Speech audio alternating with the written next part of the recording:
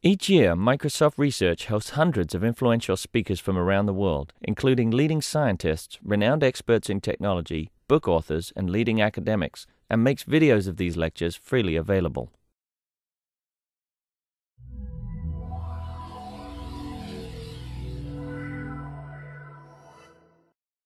Okay, so thanks for the invitation. I imagine that after the workshop and so on, like it's I'll try to keep it short because I don't want to bore you too much after the workshop.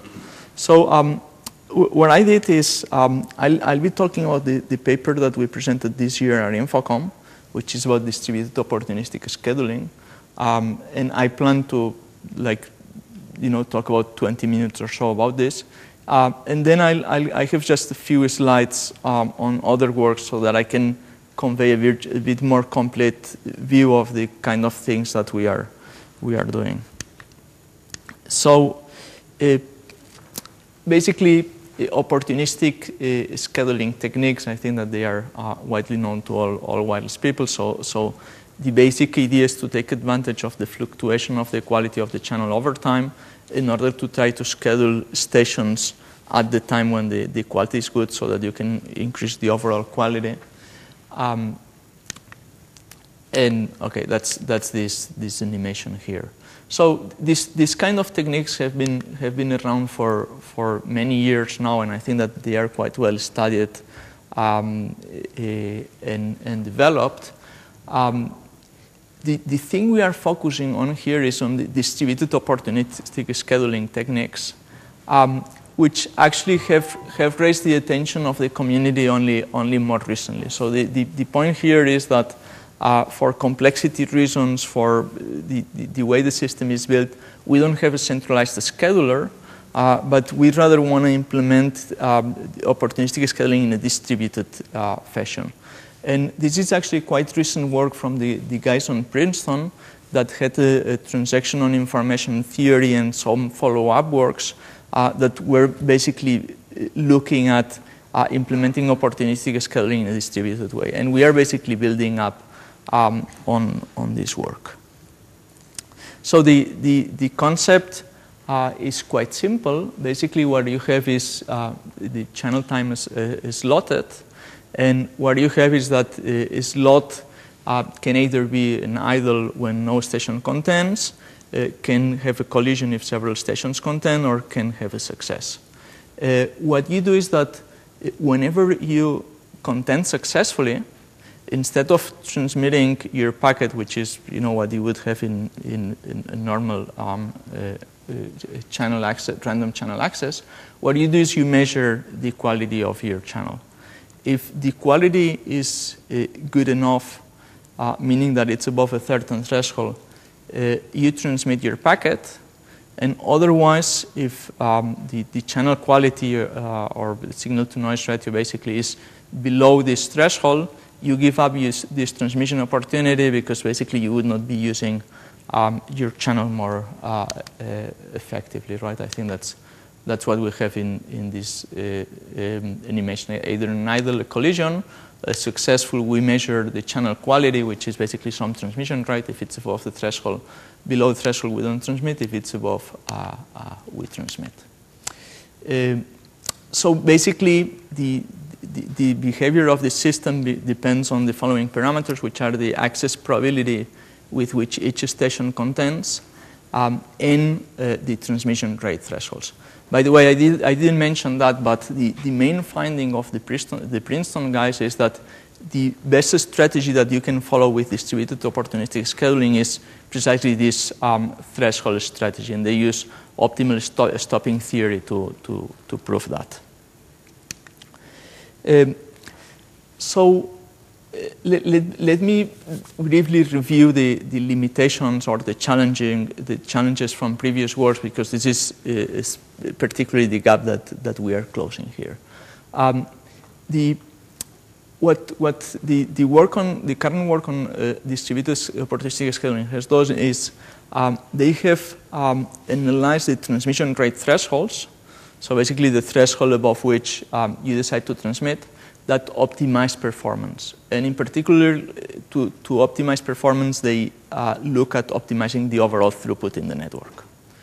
Okay, what we are, the main limitations are, they are only optimizing the thresholds, and as I've shown in the previous slide, if you want to optimize the overall performance of your system, you have to look at the threshold and at the access probabilities.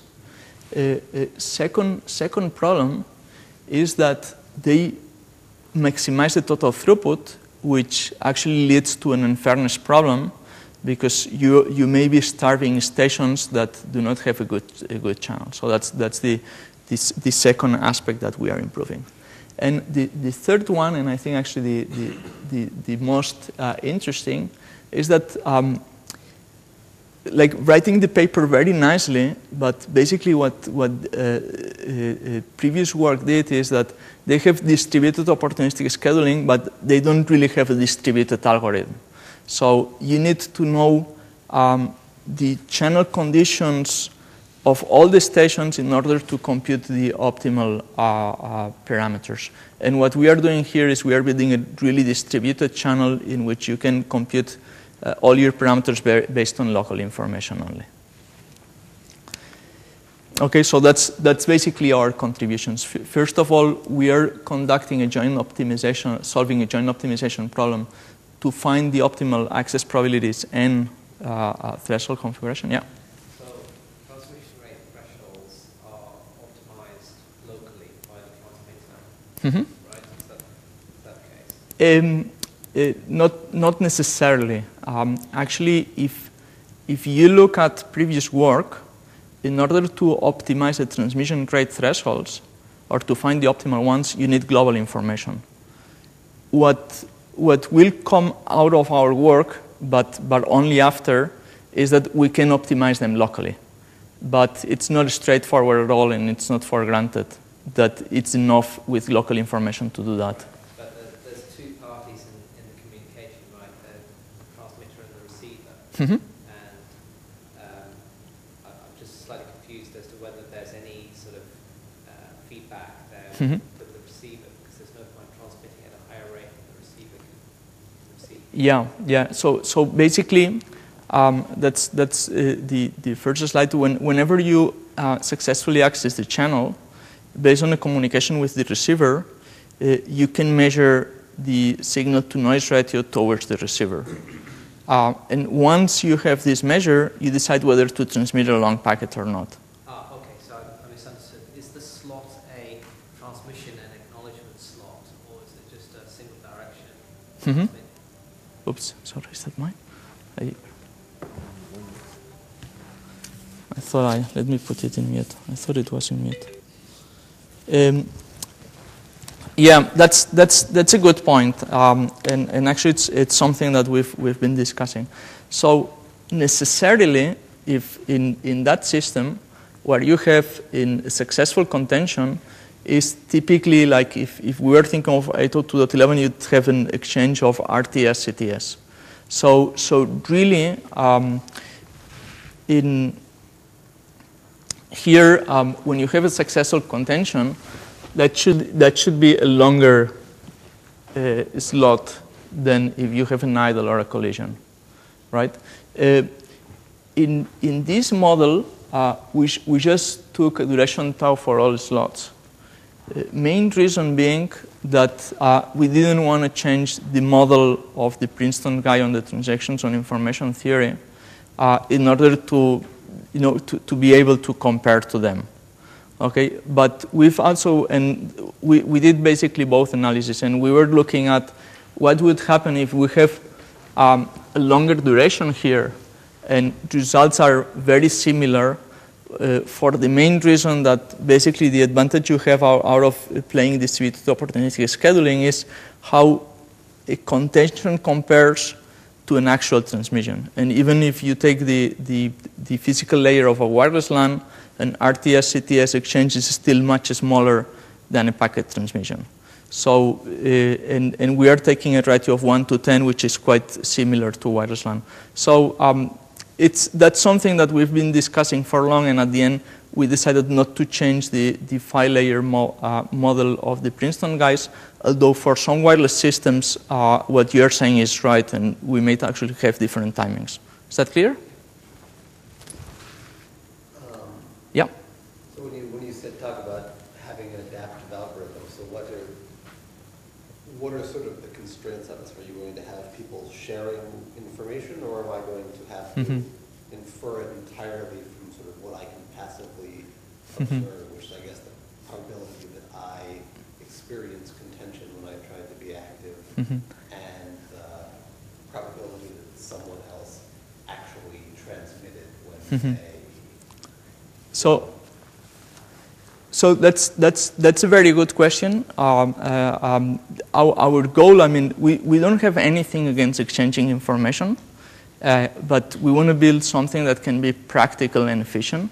So, for instance, if you look at some previous works, like they have an iterative algorithm that requires, like, it takes like thousands of iterations to converge, and each iteration is exchanging one message with another station. So we'd like to have something as simple as efficient as possible. It turns out, as we will see later in the algorithm, that just listening to your channel is sufficient, and you don't need to exchange any explicit signaling. But there's nothing that we have against exchanging information, just that if we can avoid it and make the system more efficient, that's better. But it was not necessarily a goal to avoid it. Okay, but as you'll see later, I think the answer will become very clear. You don't really need to change anything, and it's just enough to listen to the channel and see what's going on. Okay, so these are the parameters that we want to optimally configure, and then we want to build an adaptive algorithm that, as I said, based on as little information as possible, is able to converge to this optimal configuration. And for that, we are going to use a control theoretic analysis. The goal is not so much to use control theory, but really to converge as quickly as possible and to be as stable as possible. And that's where control theory helps a lot. What does it mean optimal in the context of being fair as well? So what will optimize to create? Yeah, so that comes in the next slide, yeah. But yeah, maybe I should not talk about optimal. Here we just need some configuration, and we'll see which one. So this is actually answering your question. So for us, optimally, and I think that's very common for opportunistic scheduling, is a proportional fairness. So we want to maximize the sum of logs, precisely for the reason I was saying before about having a good trade-off between fairness and total performance. I will not bore you with the maths, but if we look at the access probability, actually the analysis is not too difficult. You always want to ensure whenever you have a random access that the sum of the probabilities is equal to 1, because that's for sure. You can have any distribution you want, and that's always optimal. And that means basically that the empty probability always needs to be 1 over E. So that's some kind of invariant in our case. And the question is what's the ratio between access probabilities as long as they sum 1. And this you get simply by making the derivative of the log of the throughputs. And actually you get quite a simple expression, which is this one. So basically what we have here is a system of equations. And the optimal access probabilities are the ones that solve this system of equations. The hidden point here is that the ratio between access probabilities depend on these capital T's, which is basically the average time a station uses the channel after contending successfully. So basically, if you decide not to use your transmission opportunity, then the time that you use the channel is just the time that you've spent in the contention. If you decide to use your transmission opportunity, we are talking here about the time of the transmission, right? So The point is that this ratio between access probability depends on the transmission rate threshold, which is basically how often you use your transmission opportunities after a successful contention. Why do you call this proportional fairness? Because it maximizes the sum of the logs of the throughputs. That's subject to constraints, but actually they boil down to throughputs being equal at those. Sorry, again? The way I understand, so you have an objective function, but what are the constraints we have in place? If they have simple constraints, then the optimum would be just to keep equal rates to each item. And you seem to be getting like pi times this ti equalized. Yeah. And I guess pi times ti output would be throughput. So the point here, I'm not sure I'm getting your question right, is that different stations have different channel conditions. Right, so it's if a station has worse channel conditions, and you give the same access probability to both the stations, there's one station with worse channel conditions that may be using the channel for more time, making a worse use of it. So it's not necessarily the case that all stations have the same access probability. Not sure if I'm making myself clear. I mean, like the proportional allocation would be defined as what max sum of I log Ri subject to Ri being in some set. That would be definition of proportional. Subject to subject to some constraint set. Constraints. Like it would be like if you have a single link, it would be all Ri's. They need to be at most C some number. Yes. Okay. I mean that it is still under that Ri. The Ri's are physical. Exactly. So physical set, for example, this capacity is at most C. So some. Okay. Yeah. I get your point here. Okay. We didn't need to express it like this because otherwise, of course, Ri's would be infinity. But it's basically here the underlying constraint that we have is the channel, right? So basically we have a channel they are all sharing the same channel time, and there's some bandwidth in that channel that basically limits based on the SNR that each station is getting upon accessing the channel. What's the throughput that they get, right? So that's the constraint that is we didn't need to express it explicitly, precisely because we are getting a relationship, but this is optimizing that problem with these constraints that are very similar to the ones you are saying, which is the ones that you would typically have in a wired link, right? So the point is that if we know the transmission rate threshold that each station is using, we'd be able to compute the optimal access probabilities, but that's part of the problem that we want to solve to get the optimal transmission rate thresholds. And that's what we solve in this theorem. I would not go into the proof, but I'll just try to explain the meaning. So the optimal transmission rate threshold of a station K is the same one that this station would have if it was alone in the channel, so if it was using the channel alone, and it was contending with this access probability, right? So we get like a very simplified problem, which is one station alone, a certain access probability. If we are able to compute the optimal threshold in that scenario in which there's one station, this is the optimal threshold that the station will be using even when it's sharing the channel with many other stations. Okay, that's what this theorem is saying. Can you give a little bit more intuition because that rate doesn't kind of capture somehow how many other stations are there? Yeah, the intuition is the following. Basically, what I said before is that the empty probability is equal to 1 over E in the optimal configuration, right? Basically, this means that before every transmission, I have basically 1 over E, E minus 1 empty slots, and then I have a transmission. In average, I have E minus 1 plus a transmission. So basically, what you are going to have in your channel is always E minus 1, a successful contention, E minus 1 empty slots, a successful contention, and so on.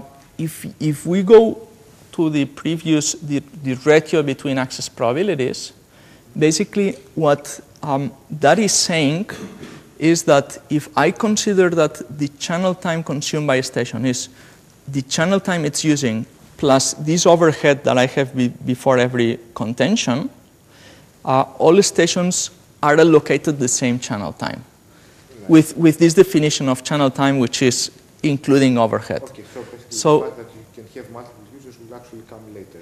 So this is actually the first step. No. This. You will then need to normalize No. number of nodes that somehow you have. This is the optimal threshold of a given station. Okay, independent on the other stations it's sharing the channel with.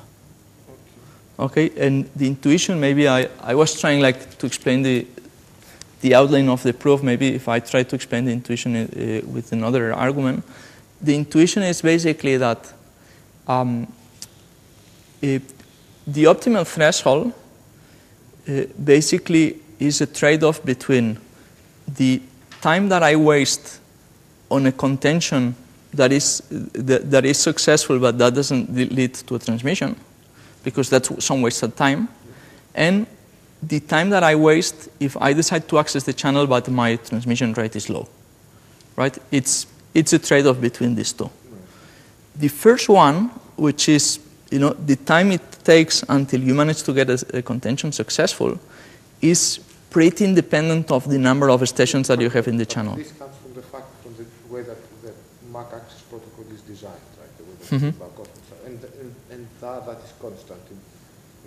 So the protocol is designed so that is constant. Right. You waste some channel's capacity to make sure that the system works.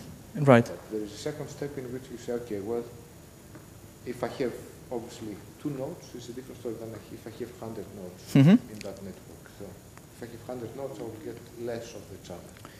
And that, I guess that it will come a bit after in your formulation. But you agree that basically the efficiency of the contention is pretty much independent of the number of nodes, right? Okay, so then the threshold does not depend that I have more channel time or less, but it depends only on how efficiently I have the channel time that I have allocated to me. So if I have 100 times less channel time, I still will use the same threshold because the trade-off that it depends on, which is the efficiency of the contention versus the efficiency of the transmission, is still the same no matter how much channel time I have. Okay. Do you see what I'm saying? I'm a bit confused whether this R is actually the rate at which you will actually get access to the effective rate at which you will use the channel, or the rate for which you will actually compete for the channel. That it will come. Yeah,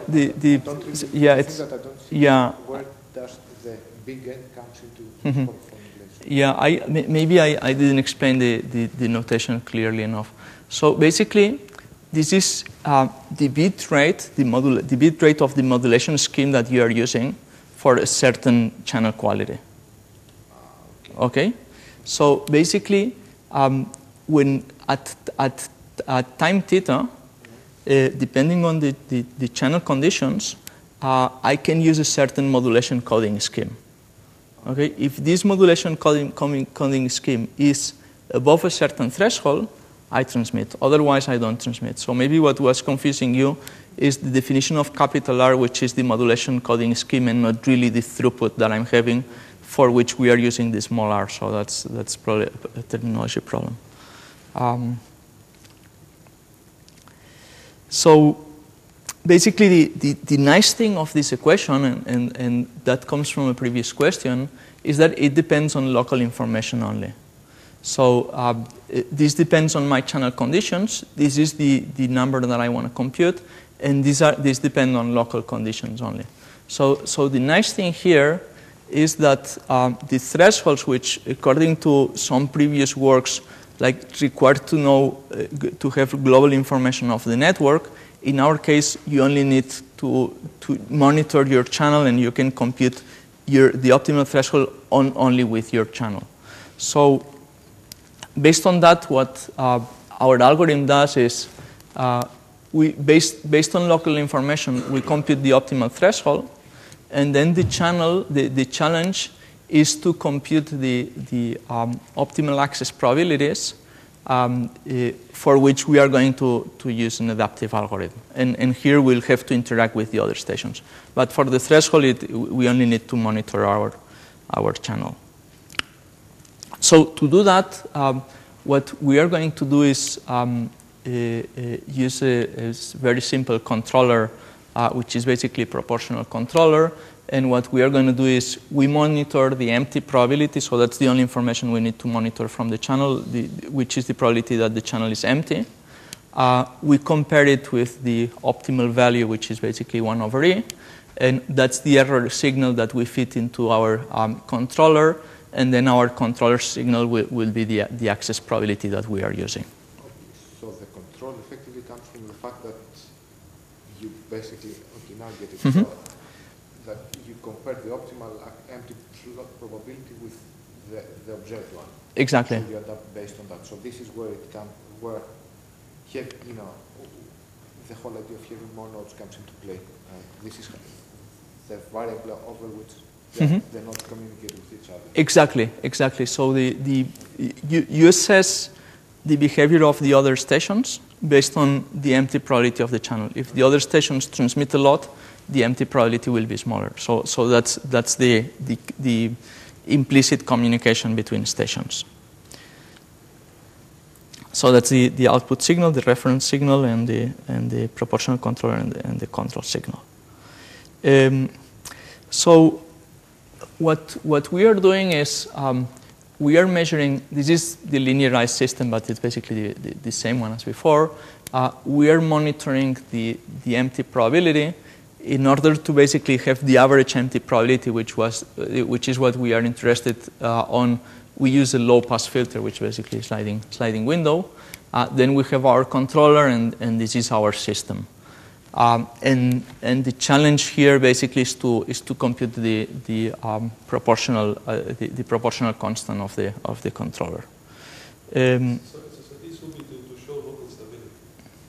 Exactly. Yeah. So with that, we only guarantee local stability, and then via simulation we show that the stability is global. But we don't actually. I mean, with this kind of systems that are not linear, we cannot really guarantee, or it's very difficult to guarantee global stability. So we use, I think, quite a bit of theory in control theory of small signals that basically just guarantee local stability. I don't know on the theory side whether there is a unique or there's multiplicity of fixed points, so not limit points but fixed points. So we have what you're talking of the solution of the system. I mean, initially the way the problem was formulated, so you may ask, I'm looking for fixed points of this. Mm-hmm. So is there a unique fixed point, or if there's a unique one, then it's globally stable, right? global, yeah. So I'm not sure I'm following. So our system of equations, which would be like the only stable solution of the system, that's unique, right? But that doesn't guarantee necessarily that we have global stability, in the sense that even if there's only one solution, depending on how we set our constants, we could be still oscillating, right? So we will not converge to another one. Exactly. So we guarantee that we don't go into different one, but we don't guarantee that necessarily that we don't oscillate out of the theory. So the theory just proves that there's local stability and that there's a unique solution. And then, theoretically, you could probably, devise some very strange system that still satisfies all these mathematical properties, but still shows oscillations. So the challenge is to compute the constant of our controller precisely to ensure stability or local stability, to be more correct. The trick we are doing here, in one of the slides at the end on another work, we are tackling the same problem from a different angle, is basically since we want to ensure that there's this proportionality between access probabilities, and the access probability is precisely our control signal, which is proportional to the output of the controller. What we do is we set our the proportional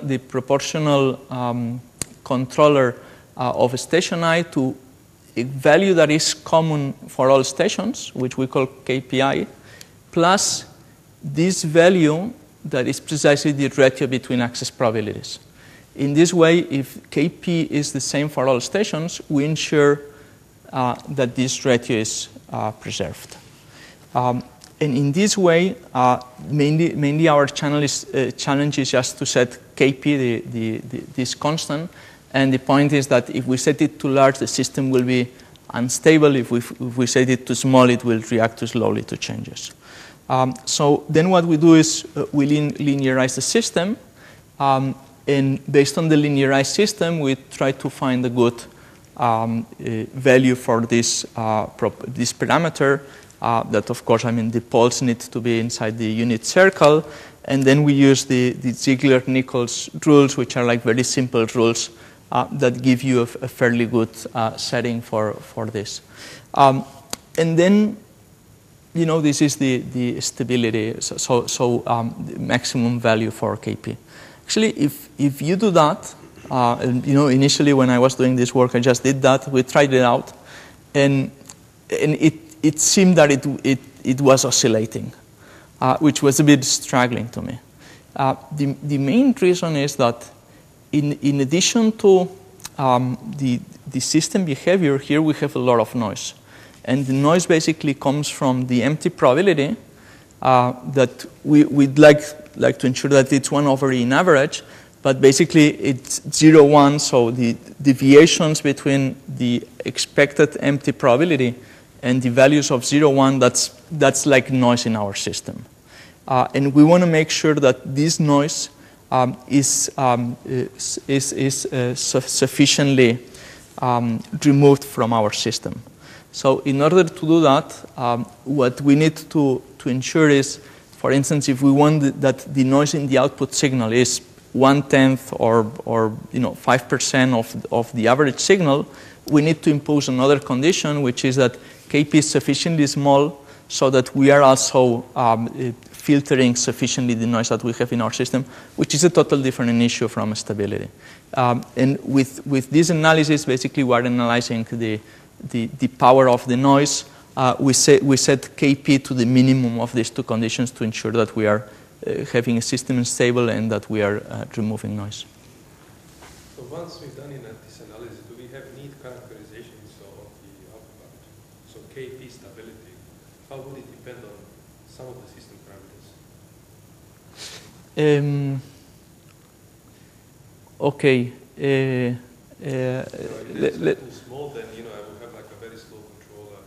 How does it scale with number of participants or whatever parameters we have in place?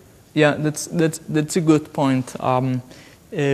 Typically, when we apply this kind of things, it can be that it depends on some system parameters, and then you need to take the worst case, right? In this particular case, if I recall properly, it didn't.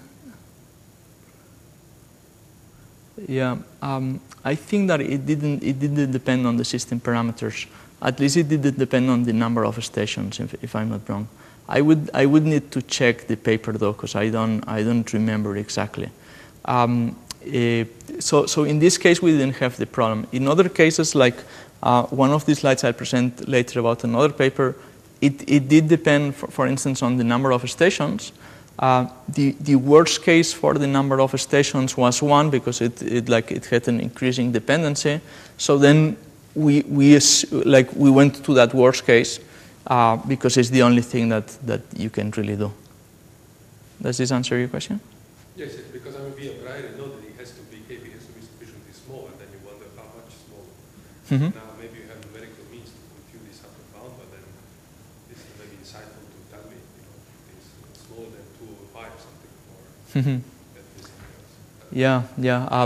Yeah. Unfortunately, I don't remember by heart the expression. So let me quickly go. I'm going a bit over time, but there are questions. So if you want me to speed up, that's just say it. So just some simulations to give some hints. So here we are basically comparing ourselves against previous approaches, non-opportunistic, and the optimal configuration. Bottom line is that we achieve a good trade-off. You can see that this is quite unfair. So here we have this trade-off that results from proportional fairness, and of course we improve substantially over non-opportunistic by the fact that we are using the channel more efficiently. An interesting fact, and actually one of the motivations for the algorithm that I didn't mention before, is that we've devised the algorithm to work well under non-saturation, which in many cases, many algorithms are devised just for the saturation case, which is when stations always have packets to transmit. Here what we are doing is we are driving the system so that the empty probability is 1/e, no matter whether stations are transmitting up to their allowed rate or not.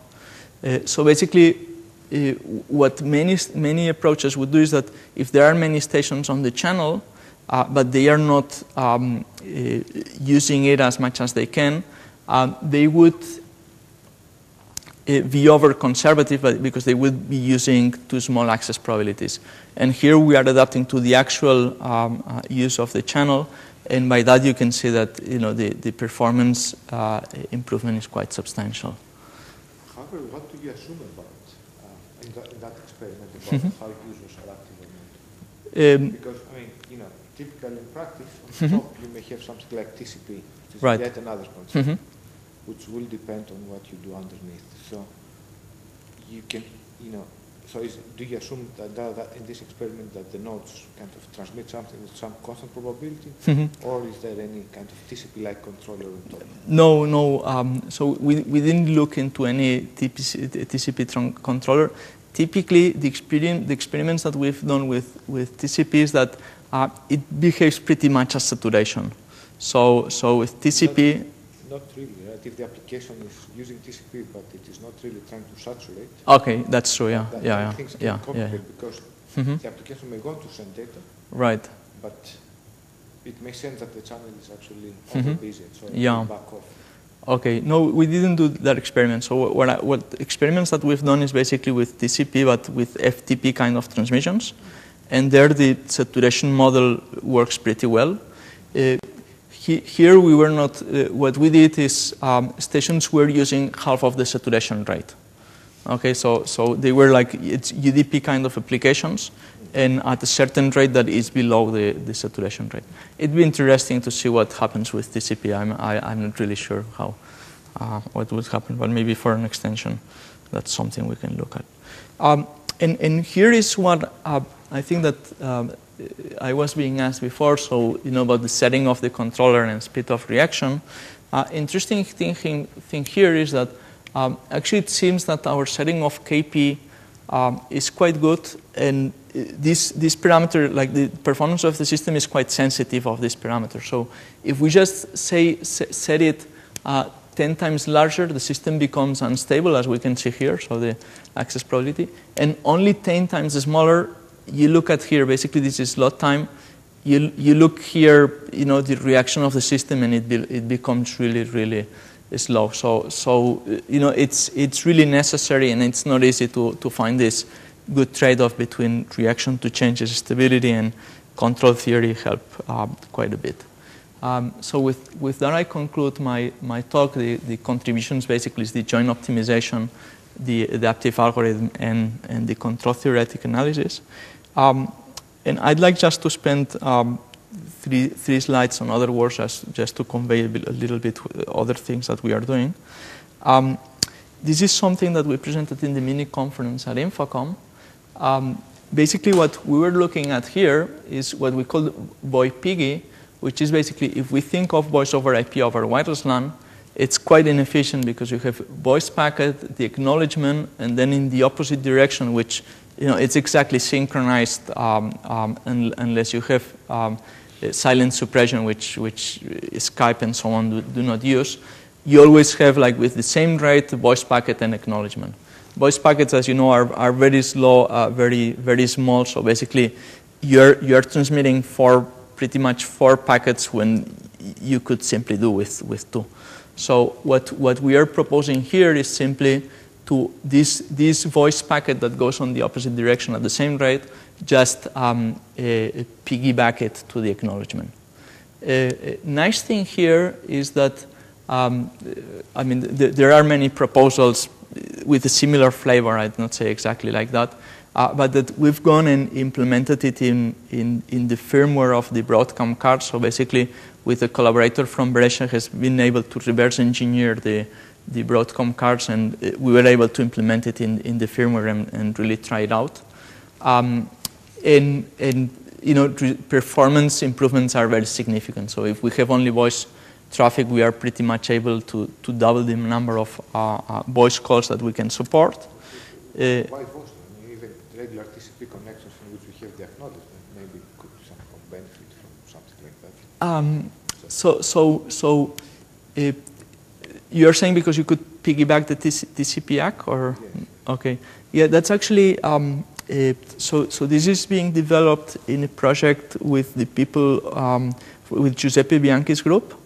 And they've done also, building on this capability of touching the firmware. They've been trying this out. So I think they presented that at Infocom as well, the TPC piggybacking, and they have also at Connex, I think, a follow-up paper. But if I'm not wrong, they are not investigating really TCP performance as such. But it's just an example of the framework that they are building. Yeah. So I guess it's like confusion is obviously TCP have bidirectional connection, and TCP will piggyback the acknowledgements in the reverse data path. But what you're talking about here is sort of MAC layer apps, right? Mm-hmm. So, yeah. So I think that if I'm not wrong, you were talking about TCP as some other application of piggybacking. But here, I'm not talking about TCP at all, and the acknowledgements are layer 2 acknowledgements, are wireless LAN acknowledgements. So here I don't have TCP at all. So the idea would be to take the TCP apps and send them the same packet as, send them the same framework, so the layer 2 apps. So what Christos is saying is that if this was a TCP packet, okay, you would have something similar because you would have the TCP ACK sent back as a different frame, right? And what you could do is use the same idea and piggyback the TCP acknowledgement here. But that would be applying a similar idea to TCP, but that has nothing really to do with that. Do you see what I'm saying? Okay. Okay, so another piece of work, very recent. This has been very recently accepted at Connex, and it's actually going through this Shepherd process. Is the power consumption. So basically, what we've been doing is we've taken A2 2.11 devices and tried to understand the power consumption behavior when transmitting over the wireless channel. So basically what we've done, it was not easy because many works that have been done so far basically analyze only the wireless card, and we wanted to analyze the behavior of the entire device. which actually we got the most interesting results from that. So building a system to measure that was not easy because the resolution errors that you have in most devices were not sufficient. So we had to use error analysis in order to be able to develop a measurement system that was sufficiently accurate. And then we analyzed the energy consumption of the different components. And it turned out that just crossing the protocol stack has nothing to do with the actual consumption in the wireless card. It consumes a very, very substantial part of the energy. So building on that, basically we've developed a new convenient model that matches the actual behavior of wireless devices quite well. And we've come up with some practical implications. Basically, we've taken some mechanisms that have been proposed in the literature to reduce energy consumption, and we've seen that in light of the new model, they don't really provide the expected gains, or they may even consume more energy than if you were not applying them. And also, we've been able to come up with new mechanisms that are derived from this model and that allow to reduce energy. So this I'm discussing with the Qualcomm guys because some of the experience we've done with the Theros, and they seemed quite interesting in seeing how to apply these results to their equipment. The very last comment I'll make is another work that we published last year in Transactions on Mobile Computing basically was looking at something similar to what I described here on adjusting the access probability or the contention window of 802.11 devices, but rather than playing the tricks that I was doing here, which basically I was using control theory, but I had multiple stations, but in our analysis we only had one control loop, we only had one station. What we did here is really tackle the problem from a multivariable control theory, which means control theory with multiple variables. And this, as far as I know, I haven't seen networking papers using these tools. I've seen many papers using single variable control theory, but multivariable control theory. I mean, I want to be cautious with this statement, but I think it's the first one that I know of. So there might be many papers I have not read, but I haven't seen it. Nice thing about this algorithm is that we have implemented it in our FloorNet testbed, which is basically one underneath. And what we've seen is that just introducing a bit of code in the drivers of the wireless devices, we can really improve performance very substantially. So in normal situations, like easily 10, 20, even 30%. But if we have like hidden nodes or other situations, improvements are more dramatic. And we've tried this in quite a variety of situations, and even for the practical scenario, improvements seem to be quite satisfactory. So just wanted to give a very brief outline of other works that we do in addition to what I presented. So I think I took a bit more time than I expected.